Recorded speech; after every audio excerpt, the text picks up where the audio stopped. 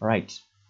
So having entered all these transactions like this, the next step is to balance off your accounts.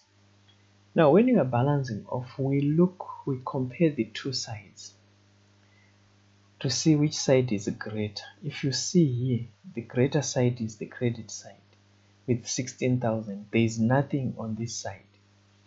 So we put the bigger total on both sides.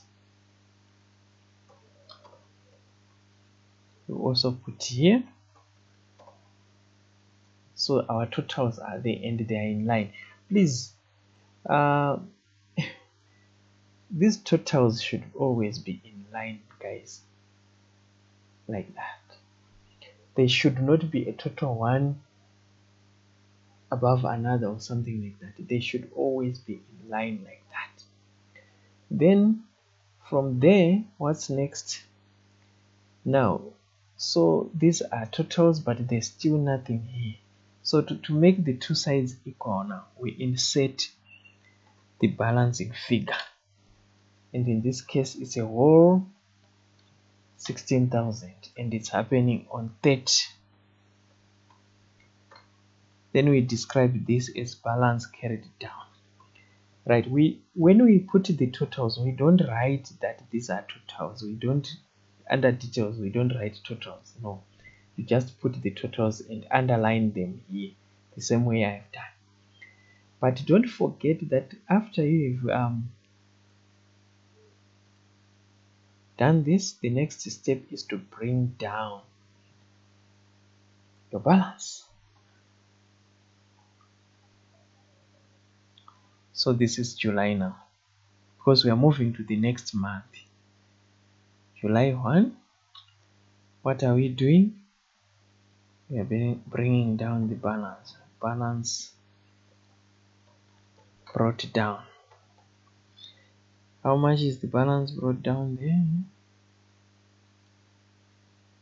Right. Balance brought down is 16,000. It's the same value as the balance CD. Right. So this is the figure that then comes there.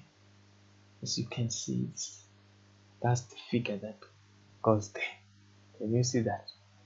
Alright, let me remove my arrows now. We do the same for the second account.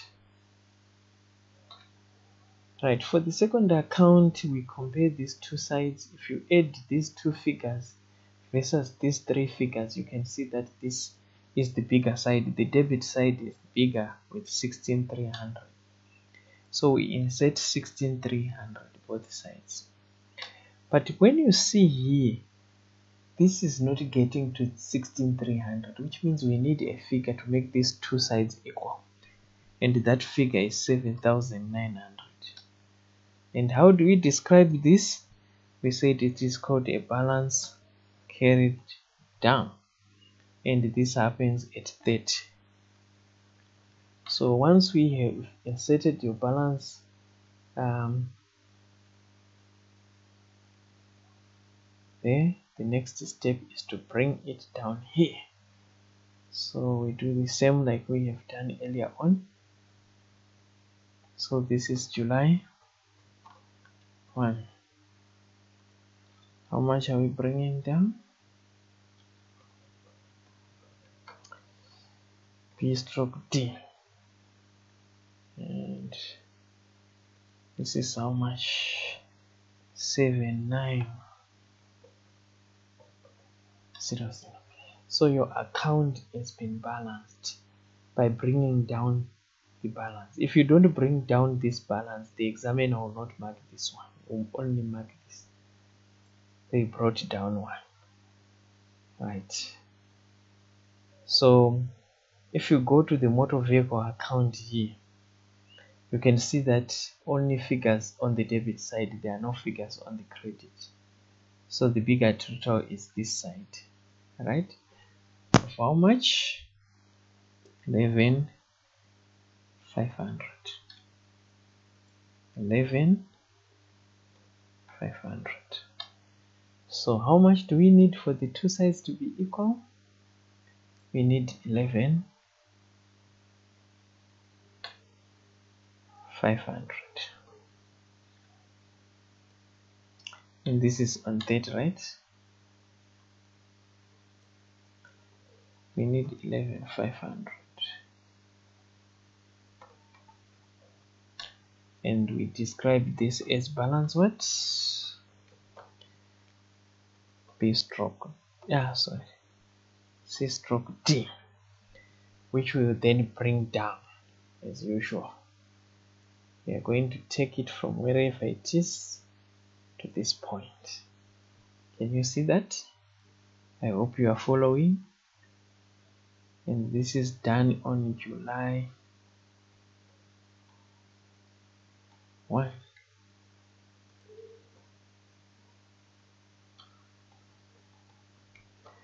Balance B stroke D.